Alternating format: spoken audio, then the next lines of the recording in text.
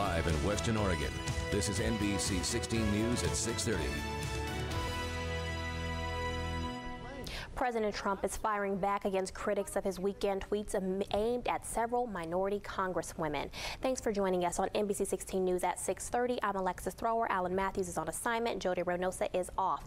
Trump told them to go back to the countries they came from and today expressed no regrets following widespread criticism on Capitol Hill.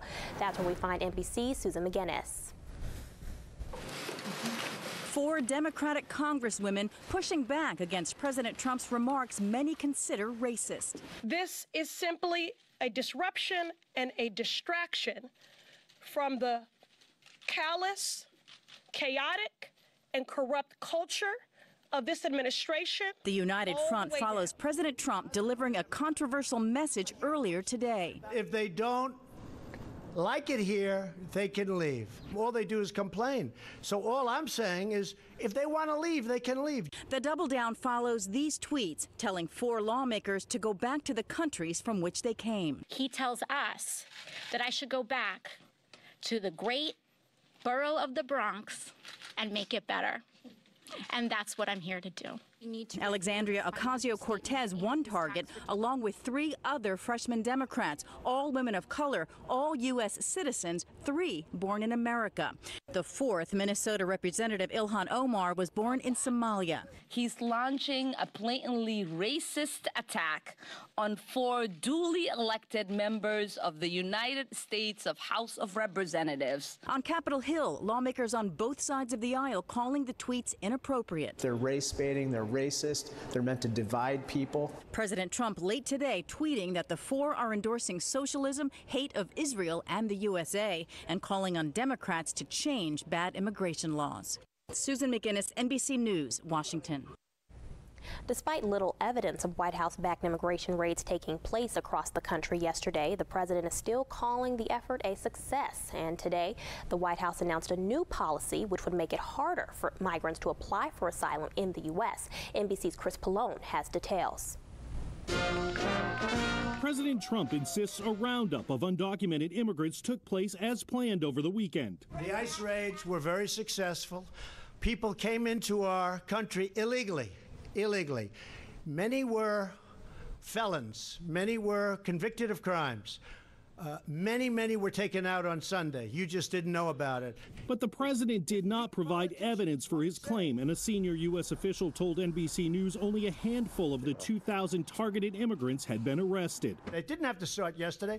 The truth is it started a number of days before yesterday, but yesterday was very successful. Earlier, the Trump administration announced new rules targeting people seeking asylum in the U.S. Starting Tuesday, immigrants who pass through Mexico to reach the U.S. must first apply for asylum there. Anyone who doesn't is ineligible for asylum in the United States. And this is something America's been very generous about in the past, and yet it's being fraudulently abused right now, and it's part of what's causing the crisis at the border. There's no indication Mexico has agreed to the new policy, and critics are already taking aim. When it comes to immigration and asylum laws, this administration is creating more chaos, more havoc into a already overburdened system. The American Civil Liberties Union says it will sue to block the policy from being implemented. Chris Pallone, NBC News. The new rule follows a Trump policy change from earlier this year, which forces some asylum seekers at the southern border to stay in Mexico to wait for their cases to be heard instead of waiting inside the U.S. And locally, the Eugene Police Department says crime in migrant and minority communities is severely underreported. The chief of police hopes the growing concerns over immigration policies don't worsen the situation. Chief Skinner wants to reiterate local police are restricted by Oregon law from giving information to or working with ICE. We want people to feel like they can come to us for help, not because they're going to be criticized or marginalized for their status. And so that's an important piece of what community policing is in the 21st century, is trying to create an atmosphere where all victims feel safe to be able to report crime. Visit our website at NBC16.com to hear from a local immigration lawyer on the growing concerns surrounding immigration policies. Billionaire Jeffrey Epstein will remain behind bars as a federal judge decides whether or not to grant bail on charges he sexually abused underage girls. The accused sexual predator is fighting to be released from jail while he awaits trial. Epstein's lawyers want him released on house arrest, but federal prosecutors say he's a flight risk and danger to the community. Epstein was arrested last week and pleaded not guilty to charges of sex trafficking crimes with minors. Federal agents seized evidence from his homes in New York and Florida, where the alleged abuse occurred.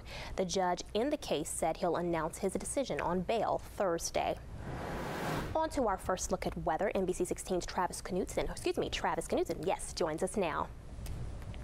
A few extra clouds across western Oregon today, and as a result, temperatures not quite as warm as we saw over the weekend, but still made it to 78 degrees in Eugene, 75 in Corvallis. Nice and comfortable on the coast. North Bend, Coos Bay area, 72 degrees. In Roseburg, in the 80s today. Satellite and red alert for the last couple of hours. There's been the occasional little sprinkle out there, but all around pretty dry today, and that's how much of the next day or two will pan out. But temperatures tonight will cool down to the mid to upper 50s for many locations. Highs for our Tuesday, upper 70s, low 80s once again, but clouds remain common, and there is the opportunity for a couple rain showers coming up in our forecast. I'll tell you exactly when our best chance to see some rain will be.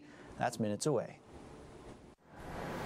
A follow-up to a story we brought you last week. Police say a Greek man is being questioned in the killing of an American scientist on the island of Crete. Authorities said the 27-year-old man was detained today in connection with the death of 59-year-old Suzanne Eaton. Police said they interviewed 10 people over the weekend as part of the investigation. Eaton, a California native working in Germany, was attending a conference on Crete when she went missing on July 2nd. Her body was found a week ago inside an abandoned World War II bunker. Authorities in Greece said the molecular biologist had been suffocated. A coroner said her death resulted from a criminal act, but did not provide more details of the autopsy. A funeral home owner in Crete said Eaton's body will be sent to Germany tomorrow. Former boxing world champion Pernell Sweet Pea Whitaker has died after being struck by a car in Virginia. Whitaker was hit and killed while crossing a street in Virginia Beach yesterday night. The 55-year-old was pronounced dead at the scene. A police investigation into Whitaker's death is ongoing. However, according to police, it does not appear that drugs or alcohol or excessive speed played a part in the accident.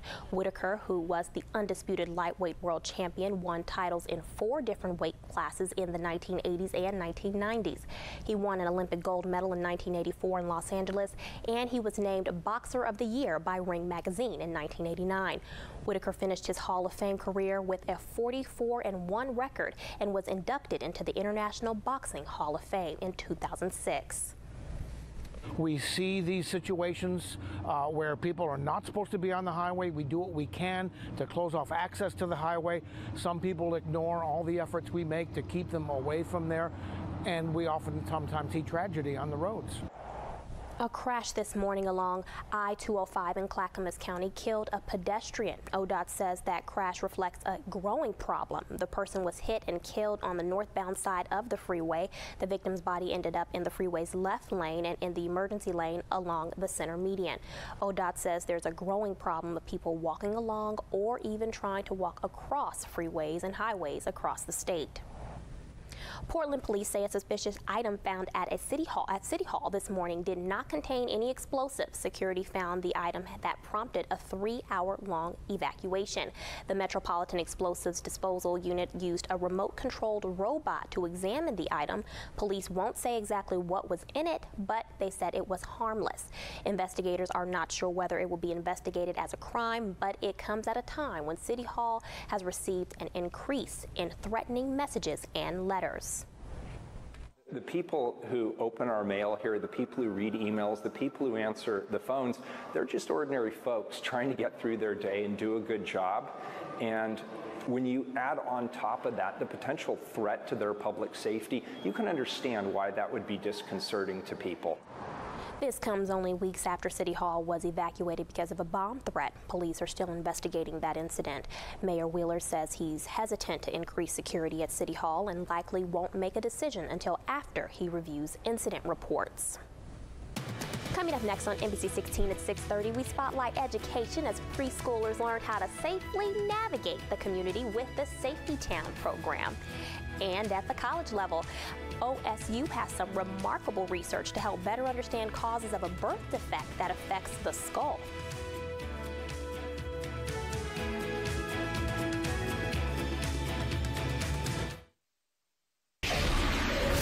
My home is just obliterated. 16 News at 6:30.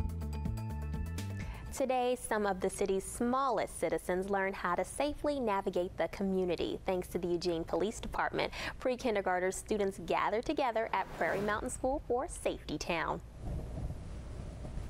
This is our 15th year of Safety Town. They're going into kindergarten next year, and we really enjoy getting a chance to engage with them before they go into school. We talk about bicycle safety and pedestrian safety and poison and things like that, water safety, fire safety. And give them their first touch into kind of traffic safety and how to be safe out in our community. Have the other group of kids in little pedal cars on the town driving around and having them stopping at stop signs and waiting for pedestrians. And we think that if we can raise this generation of youngsters that are safety conscious, then we're headed in the right direction. And that's how we drive crime down as we start at this age. So we want these important lessons and messages to stick with them. The street crime unit is taking people off, the bad guys off the street. They're improving Eugene. Does Safety Town coincide with that and springboard off of that? Sure it does. I mean, it's never too learned to understand the principles of safety and how to make safe decisions. And so that starts with our kids, and it starts in our homes and in our families talking about those tough decisions. Teaching them how to watch just because you think the car is stopping for you, that you want to make sure that it's come to a complete stop, that it's safe. These little guys and gals, they can start helping us create a more livable Eugene too. And so we're in this together, and so just at different stages. I've got a 12 and 10-year-old at home that are in this community, going to school in this community. I'm not just a police chief, I'm a dad, and so I want to make sure that I take care of this community through those eyes. Safety Town Camp lasts 2 weeks, and it's not just the little ones who have all the fun. Local teens are volunteering to help out counselors as well.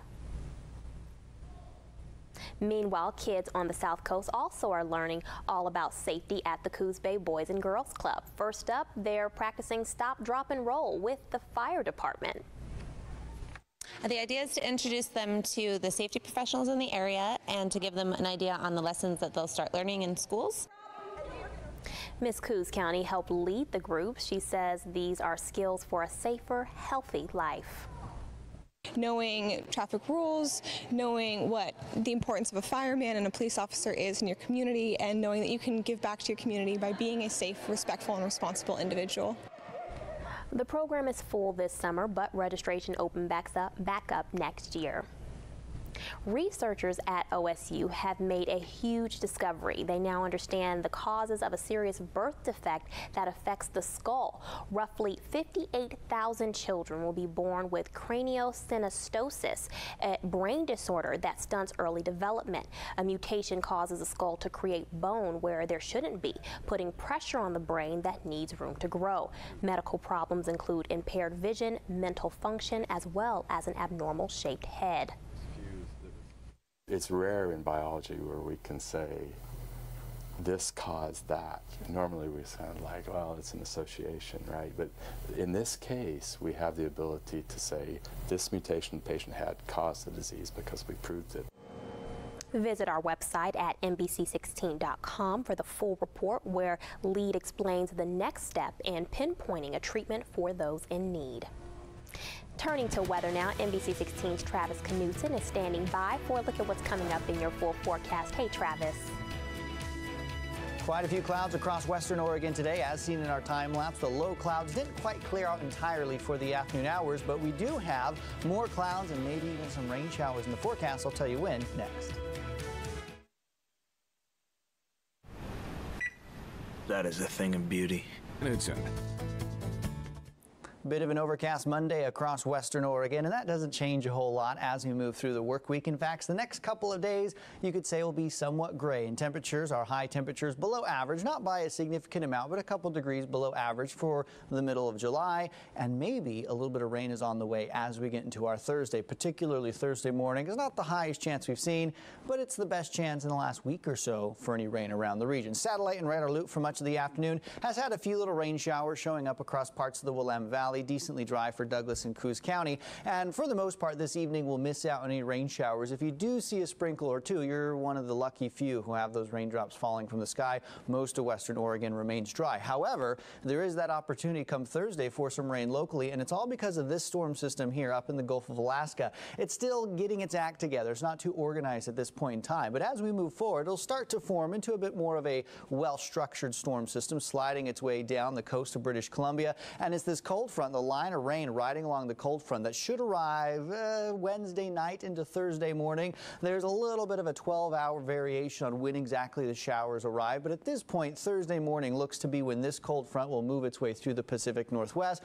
Riding along with it is the opportunity for some rain, so we could wake up Thursday to a few rain showers around the region. Nothing significant, but maybe a little bit of rain on the way as we get into later on this week. But in the short term, the clouds are here to stay, and there is enough moisture in the atmosphere to present the opportunity for a couple raindrops out there, but they won't be too terribly common. Here's 6 o'clock in the morning for our Tuesday, where everybody's waking up to some gray conditions. Higher elevations, the Cascades, the coastal mountain range, could see a couple raindrops, but as far as the coast is concerned or the inland valleys, probably not seeing any localized rainfall as we head through Tuesday or Wednesday. There's the opportunity for it, but it's not too common. Again, here at 3 o'clock in the afternoon, there's a couple little green blips here on our more forecast model. The opportunity for a few sprinkles, but very hit or miss. Most of us stay very dry throughout our Tuesday. Same to be said for Wednesday. In fact, here's Wednesday morning at 7 a.m.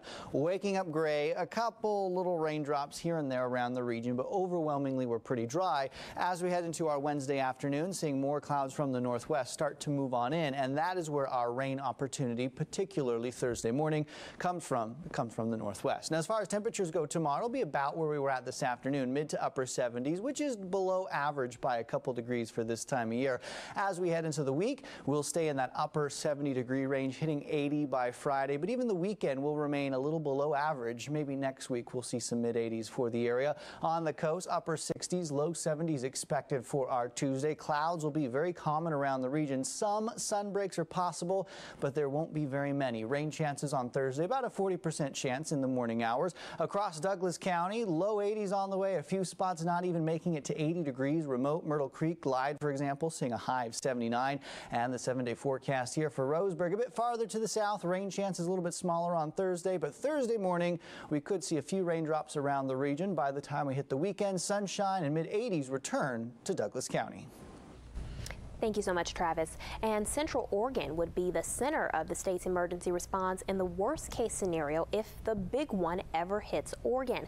The Bend area is listed as a backup emergency coordination center in the state's revised Cascadia playbook. It's a 100-page outline of actions that would be taken in the first hours and days after the disaster.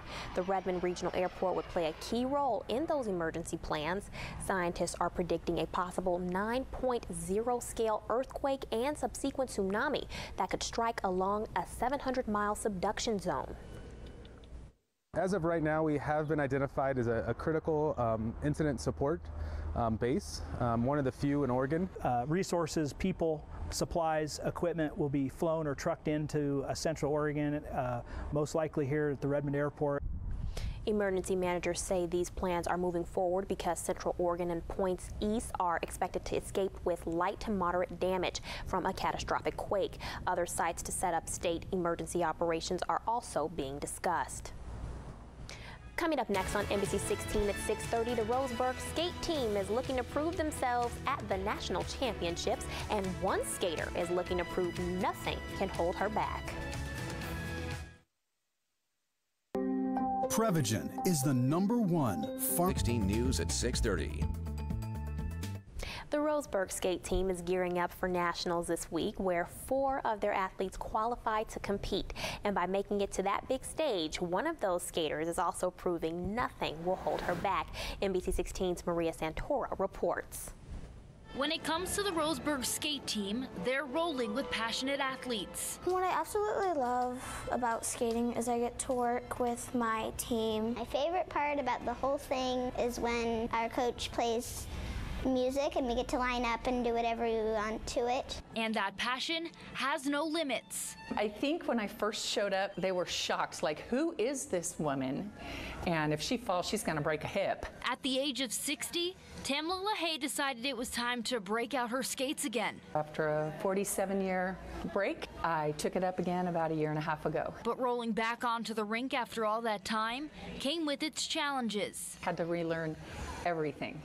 Everything. That includes changes in equipment. First off, my skates they belong in a museum now. And recovery time. When I fell as a child, it was no big deal. When I fall now, it's a big deal. To help bring her up to speed, Tamla turns to her tinier teammates for some tips. I watch some of the younger girls, and it's completely different from how I was taught to do it. I'm thinking, I need to try it that way. Despite a few bumps and bruises, when she does perfect a new skill, huge accomplishment. I thought I was just the bee's knees. And her teammates think so too.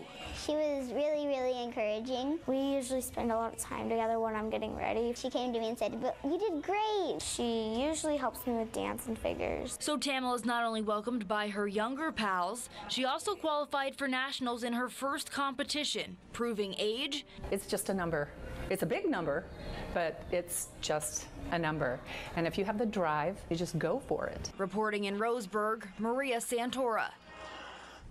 She has the best personality ever, and the National Roller Skating Championships start July 17th in Spokane, Washington. And coming up next on NBC 16 at 6:30, if you're a history buff, we got some interesting news to unravel about one of the pyramids in Egypt. Everyone that comes to Natural Dentures has a different story. Ancient 4,600-year-old pyramid to tourists. The so-called Bent Pyramid is about 25 miles south of Cairo and has been closed since 1965 for repairs. Archaeologists even found hidden tombs and some mummies and masks during nearby excavations that started last year. And thank you so much for watching, and we will see you at 11. Previously on The Big Bang Theory. I'm going to the